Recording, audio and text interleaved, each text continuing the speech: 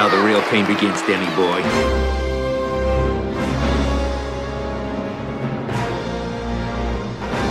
Terry Silver, the villain of Karate Kid Part 3, has many fans. And I'm so glad to have heard from so many of you in the comments of my previous video, Why Terry Silver Rocks, which you can check out by clicking the link.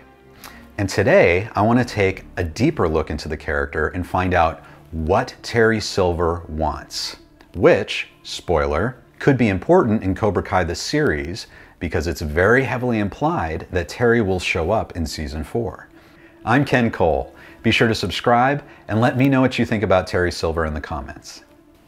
A lot of you have asked, why does Terry Silver, this multi-millionaire with a successful business, just drop everything to get revenge on a kid and an old man for someone else? That's silly. Or I've also heard this a lot. Terry Silver must be the best friend anyone could ever have. Look at what he does for Kreese. He spends so much time and money to get revenge for Kreese. So is this true? Is Terry Silver doing everything for the honor of John Kreese? And would Terry be the best friend you or I could ever have? In order to answer these questions, we need to take a look at what Terry Silver wants, and then we'll know why Terry does what he does. So what does Terry Silver want in life? Well, from watching the character in Karate Kid 3, we notice a few things. First, and this is big, he wants to be in absolute control in every situation. We see this in a number of ways. For one, he craves status. Using his wealth, Terry has elevated himself to a would-be aristocrat. He has at least one mansion, which is a Maya-inspired palace. He has an entourage of European live-in servants who do his bidding. Margaret, his personal assistant, coordinates his illegal activities, but sets an elitist tone, feigning disgust at Terry's methods. Mr. Silver. Lighten up, Margaret. And scoffing at bad-mannered Mike Barnes. So what do you think? Oh, he's obnoxious. Milos, his butler, does butlery things like opening the door for Kreese. Ah, Mr. Kreese, good morning, what a surprise. Some coffee. And getting Terry's robe in the bath. Milos, my blue pinstripe. But he also handles the paperwork for Terry's illegal operations in his company Dynatox. Mr. Silver? What? Plutonium deal? Whenever we see his servants, they're working hard to please him and have things ready the instant he demands them. Sir? Where are the magazines I ordered? Right here, sir. The one time we see an employee maybe have second thoughts about dumping toxic waste, Terry immediately puts him or her in their place. Don't bullshit me. What do you mean you can't dump it in Borneo? Who in Borneo knows what chloride sludge is? Just do it. So we're starting to see a controlling pattern in his professional life and a desire for power. The first time we see Terry, he's sparring wearing a Cobra Kai gi, which, by the way, we've never seen Kreese practicing karate or sparring in his spare time. So Terry's an active, practicing Cobra Kai martial artist. He's sparring against his hired thugs, who really are no match for Terry. Maybe Terry keeps bad fighters around so he's in control and wins every time. We also see how he enjoys control and power in his personal relationships. His friendship with Kreese is quite interesting because Kreese used to be Terry's superior officer, his captain in Vietnam. And apparently Kreese saved Terry's life multiple times. How many times did you save my ass? I don't know. I lost count. So in Vietnam, Kreese had the power and the friendship. And while Terry still at least pays lip service to that, it's very clear that the dynamic in the relationship has reversed. Terry now has all the power. At least in Karate Kid 3, the only thing Kreese had in his life was his failed Cobra Kai dojo, which Terry owned. In fact, Kreese had been paying rent to Terry. Here are the dojo keys. What are you talking about? I'll pay you that back rent as soon as I can. Now that he's broke, John Kreese has to give back the dojo keys to Terry, and he isn't in a position to challenge Terry on anything. Watch carefully in all of their scenes together, and you'll see that Terry's the one calling the shots in the friendship. And Kreese just goes along with Terry every time. Which is very interesting because John Kreese is such a menacing presence in these movies, except when he's interacting with Terry Silver. And that fits the pattern of Terry wanting control over everything. He's very happy being friends with John Kreese because, in part, Kreese won't challenge Terry's need for control. So what else does Terry Silver want? Well, he wants to inflict pain on his enemies. If you're his enemy, he wants you to experience pain. Pain. Now the real pain begins, Danny boy. I think he says that word more than any other in the movie. Along with his need for control, Terry loves to set up elaborate schemes to manipulate people without them knowing it. Excuse me, Mr. Silver, you can't make me do something I don't want to do.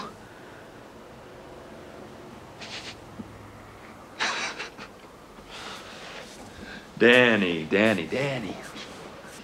From the moment you met me, I've been making you do things you didn't want to do. He loves to create many steps to his schemes and to watch them being pulled off perfectly. Remember the game plan. First you win a point, then you lose a point. Keep the score 0-0. Pulverize him for the full 3 minutes. Then in sudden death, you get the point, we win. I want him to experience pain. He's a perfectionist. Perfect. And delights in his carefully laid plans paying off. He also gets a thrill from doing illegal things and getting into trouble. And not just in his Dynatox business. For example, the nightclub scene with Daniel. This is extra fun for Terry because it's a manipulation scheme to con the creeper guy into provoking Daniel to punch him in the face, combined with the thrill of getting away from security. This is a new experience for Daniel, but it's pretty clear that Terry has done this before. He knows right when they have to get away. Come on, we gotta get out of here. And we briefly see Terry almost turning into an adrenaline-pumped kid. Oh man, that was beautiful. You didn't even think. Something got in your way, bang, down it went. He gets such a rush from Daniel breaking the guy's nose and enjoys it so much. Technique and killer instinct. You got it all now, kid. Maybe this is the type of fun he and Kreese used to have back in the day, possibly as part of a Cobra Kai initiation with other soldiers. So in light of all this, why does Terry Silver put his life and his successful business on hold just to get revenge on a kid and an old man? Is it just because of devotion to John Kreese and he wants to do right by his Cobra Kai friend? Maybe a little. And I think we non-villain people want to give Terry the benefit of the doubt. We want to give him some redeeming qualities. But I think we also need to look at what Terry Silver really wants in life. Total control over every situation, absolute power in his relationships. You're going to Tahiti. Now. Causing pain to his enemies, getting a thrill from doing illicit things, and pulling off elaborate manipulation schemes to perfection. I think it's pretty clear that Terry's mainly doing this because with Daniel and Miyagi, Kreese has brought to Terry the shiniest, most gleaming toy that Terry's had in a very long time. He gets to indulge in everything he wants to do. After all, he's rich and probably bored at Dynatox. Listen to how Terry first tells Kreese about his plans. What's his name, Miyagi, and that punk kid? I'm gonna get them for what they did to you. They made you suffer. So I'm gonna make them suffer, and suffer, and suffer, and when I think they've suffered enough, then I start with the pain.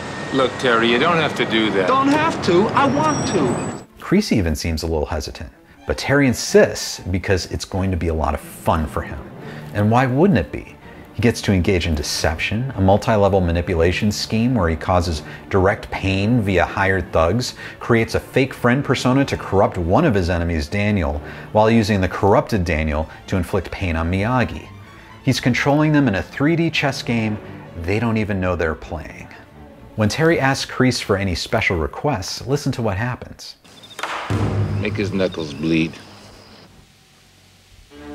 Hey, I like that! Oh, I like that, Johnny! I'm gonna use it! He loves this so much because it's hilariously brutal and petty. And it could be the icing on the cake, the denouement of his complex manipulation scheme. In fact, Terry engineers everything about his interaction with Daniel to eventually make Daniel's knuckles bleed. Everything from the fake wardrobe, the beater truck, the fake fight with Mike Barnes, loaning the book on sweep techniques, offering Daniel classes, and yes, the Quicksilver method with the wood and pipe dummy, and even Mike Barnes' picture on the back of the wooden face, all of it was specifically designed to eventually make Daniel's knuckles bleed. Look at Terry's reaction when he sees that his complex plan has been executed to perfection. It's blood. He can barely contain his glee. Great moment from Thomas Ian Griffith. This is the stuff Terry Silver lives for. So we can see that Terry Silver is mainly out for himself. He's perfectly happy treating everything and everyone as a tool to get what he wants. Where does this leave his friendship with Kreese? Best friends? Well, I think if Terry can be a friend to anyone, he's a friend to Kreese. But we have to remember that Terry wants control and power. And even though he doesn't say it out loud, it seems like Terry thinks of himself as better than Kreese. Mr. Terry Silver! We can see this at the tournament, when Terry takes the stage to give a speech about the new chain of Cobra Kai dojos, which supposedly belong to Kreese. I've always lived my life by the rule, if you get, you give. He pays some lip service to Kreese, but it's really all about Terry. Together, we are about to open a chain of Cobra Kai dojos, where young people can come and learn the same values I've learned. Also, when Miyagi fights Kreese, Terry actually smiles as Kreese is getting his butt kicked by Miyagi, and it doesn't faze Terry at all. In fact, he just mocks Miyagi and says, Come on, little man. Let's see how good you really are. So Terry thinks of himself as the superior martial artist and the true test for Miyagi. Also, after Miyagi knocks him into the mirror, Terry becomes enraged and says he, not John Kreese, is going to teach at Cobra Kai. You think this is the end of it all, man? I'm gonna open Cobra Kai dojos all over this valley! Hell, I might even teach for free! Until he remembers Kreese as an afterthought. Follow me, this Cobra Kai karate! John Kreese's karate! What does all this mean for future appearances of Terry Silver on the Cobra Kai series? Well, from what we know of Terry's character, I'm sure he'll love to find creative ways to hatch evil schemes and hurt his enemies in every possible way.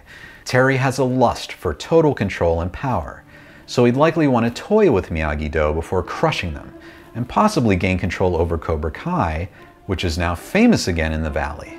Maybe we finally see Terry's plan for a chain of Cobra Kai dojos? Regarding Kreese, well, Kreese appears to call him at the end of Season 3, which means they're still on good terms. But calling Terry could be a double-edged sword for Kreese. If Kreese unleashes Terry, letting the cobra out of the bag, so to speak, Terry might take things in directions even Kreese doesn't expect. I'm sure Terry would be very effective and would delight in helping Kreese take down his enemies, as long as Kreese doesn't challenge Terry. If Terry starts to take more control over Cobra Kai, it'll be interesting to see if Kreese goes along with it or not, and what that might mean for their friendship. Anyway, thanks for watching. Please subscribe and like, and let me know what you think about Terry Silver in the comments. Did I miss anything about Terry Silver? I'll see you next time.